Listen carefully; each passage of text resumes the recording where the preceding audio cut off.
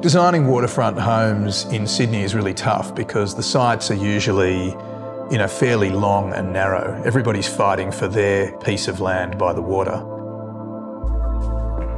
I'm Richard Peters. I'm Nick Tobias. We're both from Tobias Partners. And this is our Northbridge house. And we're located here on Gadigal land, part of the Eora Nation. It's a very serene location, just north of the Sydney CBD on Middle Harbour. We've got a natural watercourse, we've got rocky outcrops, mature tree ferns, which we needed to work around, and we wanted to really create a house that integrated with these natural features.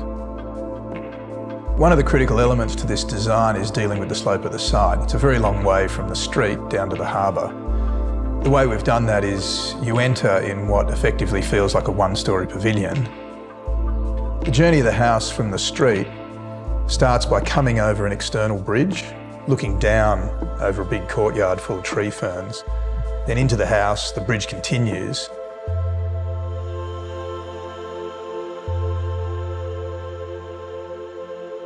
You get this amazing sweeping horizontal view, but you also get this amazing sweeping vertical view through the garden and down to the water. We've placed the stair right in the centre of the house, and so that vertical circulation is really important.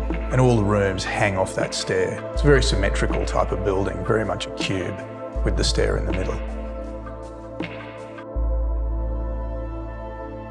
You've got the lounge room or living room on one side of the stairs, and you've got the dining and kitchen space on the other side of the stairs. Both those spaces open up onto a huge balcony or terrace that face out towards the view to the northeast. We have an amazing pendant light in the double height space over the living space, and this is a light that was designed by Rosanna Orlandi in Milan. Because it's made of brass and it has tiny little warm LEDs in it, the light that comes from it is incredibly warm.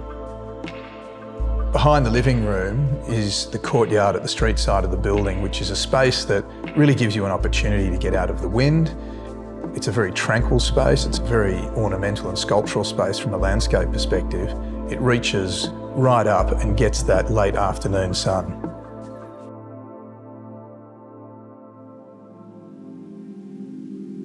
The level below is the bedroom level. They again dial around this central staircase. Two of the bedrooms face northeast towards the view, and they're actually really quite beautiful because they engage with the top of the tree ferns. So it's a really special outlook. As you descend down the building, you come to the lowest living area of the house. It is naturally a little darker, but with that comes a really beautiful intimacy. And you're also much more connected directly to the garden. You sit there sometimes and you get a passing shower, the weather's constantly changing. It's a really beautiful and settling place to be.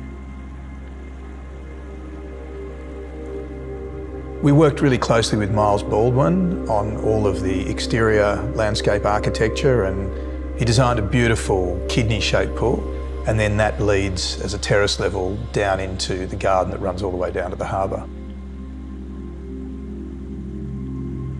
Once you get down towards the water, you sort of turn around and look back at the house, and you're looking through this enchanted garden of tree ferns and palms and curved sandstone walls and features, and then at the top of it, sitting in a landscaped curtilage, is this quite formal cube of a house.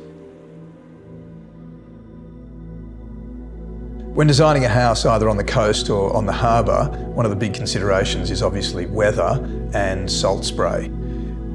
This house is built predominantly of concrete, and most of it's off-form concrete, so it's not a painted house. It's a beautiful finish to look at, but it's also something that's incredibly durable. Even the way the timber floors are detailed, you still see the expression of the concrete frame in the floor.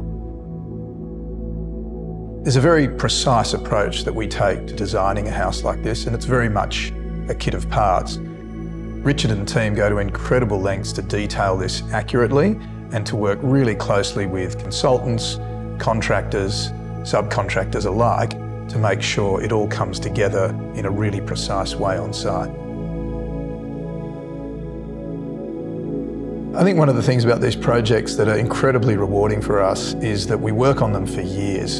So to get to the end of one of these projects and to have been involved in the architecture, the interior design, the interior decoration, to have collaborated on the landscaping, to have worked with all of those contractors all the way through and see the whole thing come together at the end as a holistic product, that's just incredible for us.